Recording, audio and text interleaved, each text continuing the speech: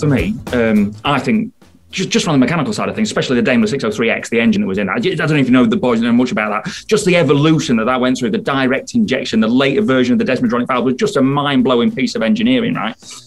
But that was just the engine. And then the airframe of the thing, right? It was built in such a way that they could transport it on the backs of trains to get it from airfield to airfield in an easy way. So that meant having the wheels really close together under the undercarriage, right, which made it a pig of a thing to handle on the ground and to take off and to land. And that was the reason that most of that a third of the planes constructed were totaled in takeoff and landing incidents, right? But the Germans said, no, it's built that way so we can take it to bits and transport it on planes easy. That was the price to pay. That was it. No, it's not.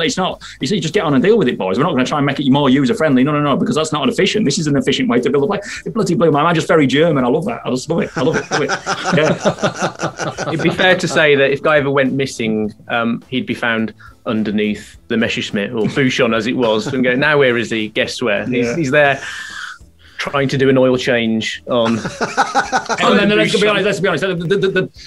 The Messerschmitt that we flew against are great, but I don't think there is one in the world at this point in time. They had one down at Biggin, but the engine was in bits through a lack of oil pressure. There isn't. I don't think, as far as I know, there isn't a flying Messerschmitt in the world. They're all Bouchons, which was the Spanish version that was all sent there after the Second World War to Franco and his boys. Yeah, there was just which was a Messerschmitt with a Merlin in it.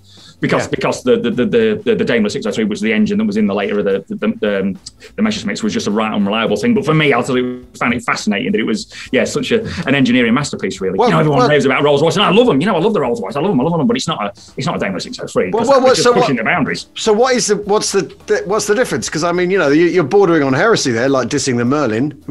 In all honesty, hey, I can comment. But I owned a bugger. I just sold one to buy a valve seat cutting machine. Yes, an amazing piece of engineering, the Rolls Royce Merlin, and that was probably, like you say, the backbone of the RAF. Really, they ended up in the bloody Mustang that made the Mustang an amazing plane. The Lancaster, the Mosquito, like probably the greatest plane in the Second World War. The Mosquito. I don't know if James would be better to comment on that. Just what the backbone. But really, it was just old school engineering in a way. It was nice. It was 4 valves per cylinder. It was over a cam, but it wasn't a bloody Daimler 603X, man. Jesus Christ, direct fuel injection. Late one desmodronic valve just blew my mind.